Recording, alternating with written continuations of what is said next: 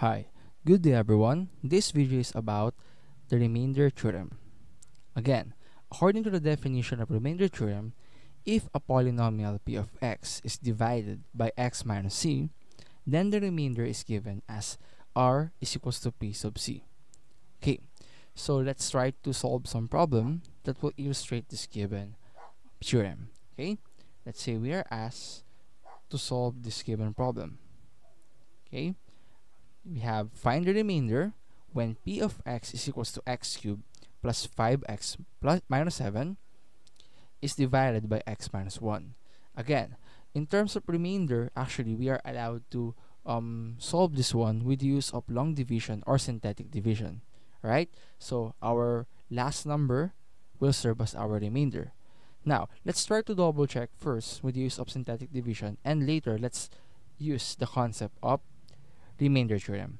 Okay, so since we have this p of x as x cubed plus 5x minus 7, if you want to use synthetic division to answer this given problem, so we have this step number 1. We need to make sure that our given problem or dividend is expressed into its standard form. So according to our problem, it is actually expressed into its standard form. So let's proceed to step number 2, that is extract their numerical coefficient. Now, if you want to list down their numerical coefficient, actually, we have 1 for x cubed. And since we have this missing term, right? So, we have this missing term as x squared. So, we need to assign 0 for that given value. And we have 5 for the linear term. And we have negative 7 for the constant number.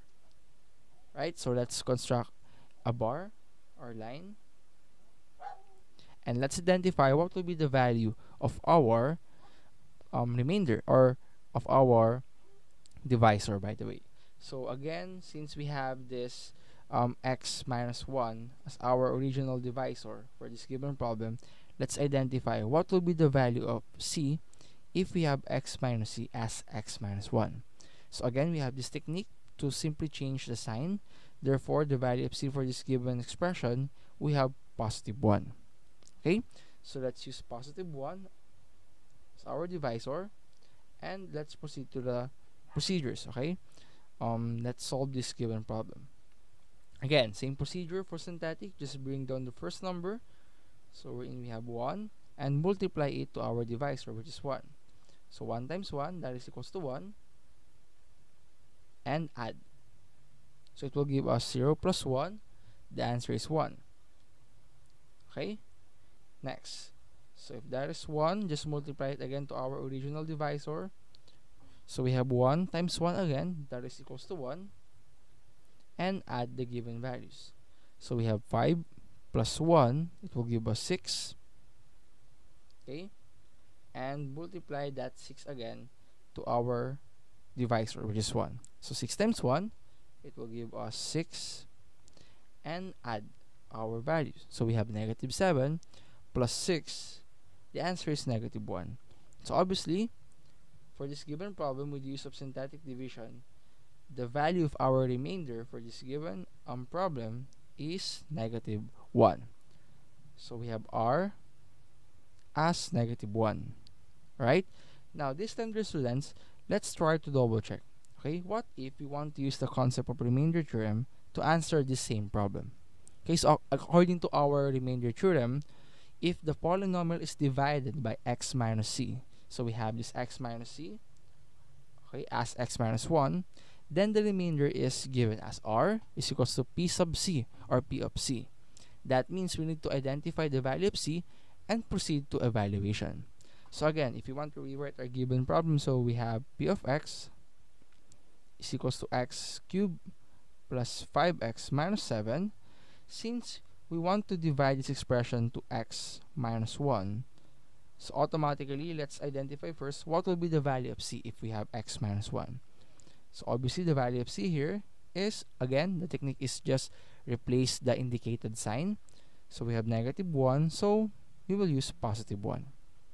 Now, if c is equals to 1, what will happen? So just plug in the value of 1 to our original function. So it will give us p sub 1 is equals to 1 cubed Alright, so just replace the values of x as 1. So we have plus 5 times 1 minus 7. And simplify this given expression. Right, so therefore it will give us 1 cube is equals to 1 plus 5 times 1, that is 5, minus 7. And we have 1 plus 5, that is 6, minus 7. So the answer for this given problem is negative 1. Now, that's the concept of this remainder theorem. So we have this process, okay, of evaluating function or polynomial. We have negative 1, and with the use of synthetic division, we also have negative 1. So that is actually the concept. Right, so let's try to solve another set of problem. Let's say we are asked to identify the remainder. Okay, for problem number 2, let's say we are asked to identify the remainder if 3x cubed, so we have 3x cubed plus 4x squared minus 5x plus 6 is divided to x plus 4. Okay, let's try to divide this to x plus 4.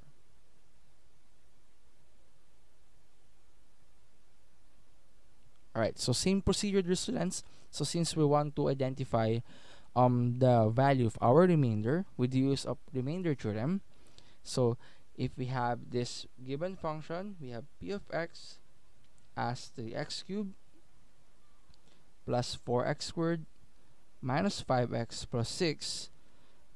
Okay, so just identify what will be the value of c. So since we have this x plus 4 as our divisor, let's extract the value of c. So obviously, if we have x plus 4, it will give us negative 4.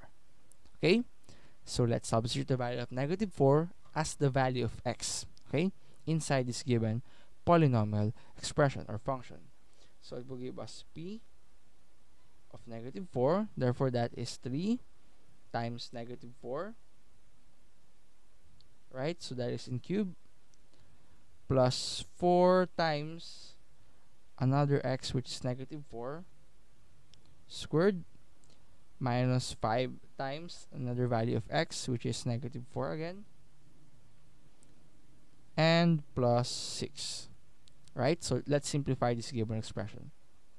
Now, let's simplify our given exponent. Okay, so we have negative 4 cubed, so this is actually equals to negative 4 times negative 4 times negative 4. Right, so negative 4 times negative 4, that is positive 16, and positive 16 times negative 4, that is actually equals to negative 64. So it will give us 3 times negative 64.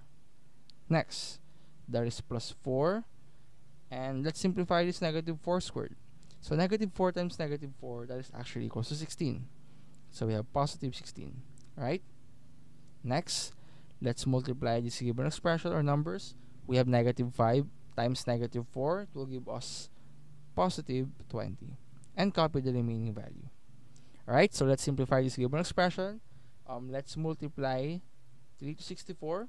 Okay, so we have 3 times negative 64. That is actually equals to negative 192. Right, so we have negative 192.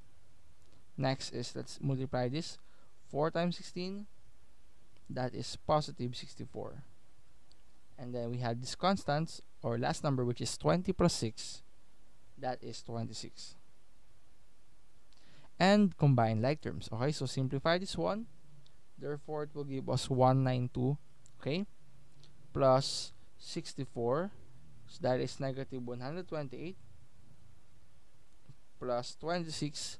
So if you want to simplify this, therefore, the remainder, okay, of this given problem, if you want to divide this polynomial to x plus 4, the answer is equals to negative 128 plus 26, or simply negative 102. And that is our final answer.